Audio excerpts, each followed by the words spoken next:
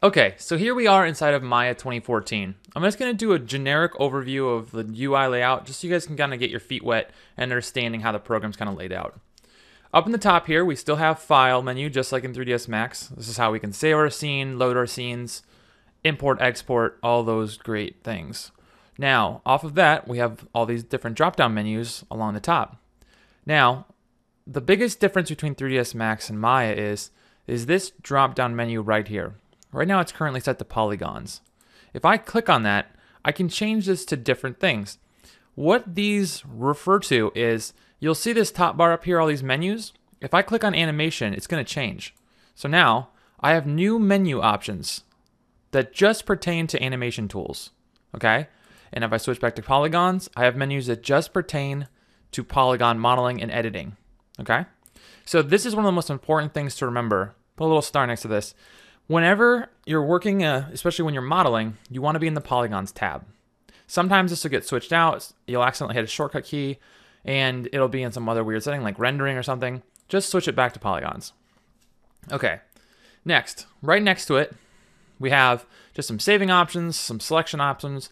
We have snapping, rendering, just some generic tabs that you're not going to use too often, but a lot of these will have shortcut keys for. We won't need to use the actual icon.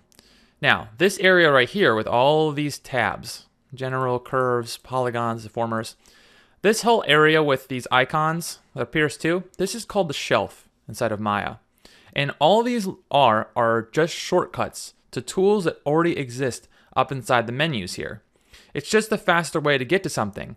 Instead of me, every time I wanted to extrude, clicking Edit Mesh, clicking Extrude, I can go to the Polygons tab, and right here, there's an Extrude button already created. We'll cover creating shortcuts in another video. But just remember, the shelf here, this thing, just has different subsets for shortcuts. And we can actually even create a custom one where we can generate our own custom shortcuts to just be set up to your own preferences. The next thing we want to cover is the viewport right here. Just like 3ds Max, nothing too much different, still normal grid, viewports. Just like 3ds Max, we have options to change some of the settings inside of the viewport we're looking at currently. So changing it to wireframe only, shaded, wireframe with shading, textured, some of the ways that we can toggle the quality of the rendering, isolation modes, and other things, lighting and whatnot inside this viewport. Down along the side here, we have our selection tools, just like 3ds Max. Then we have our move, rotate, and scale tools. In 3ds Max, these are located at the top. All they've just been is been pushed to the side. That's all you need to know. And down here, we just have a couple different buttons to change our viewport layout quickly. There's another option for that we'll cover in the viewport management video.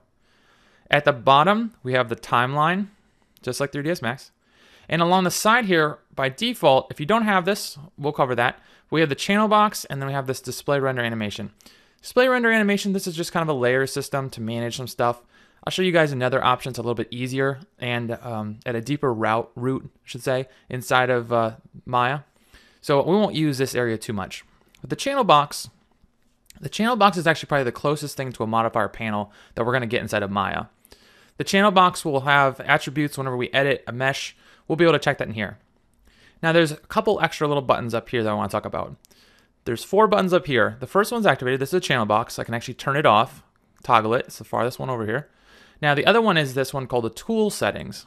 And when I click on that, this menu is only pertaining to basically these 6 options. Okay, so if I click on the move tool and I wanted to change the moving tool to work on only a local axis or a local normal, I can do all that from this menu. It lets me adjust how the move tool works inside of Maya. And anytime I don't want this menu to be here, I can just close it, bring it back with the button up here. The other option we have up here is the attributes editor. The attribute editor works very similar to the channel box, and we'll talk about it later in more success.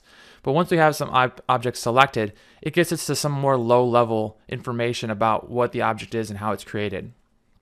And the last button up here is newer to Maya. So if you have an older version, don't worry about this. We're not going to really use this.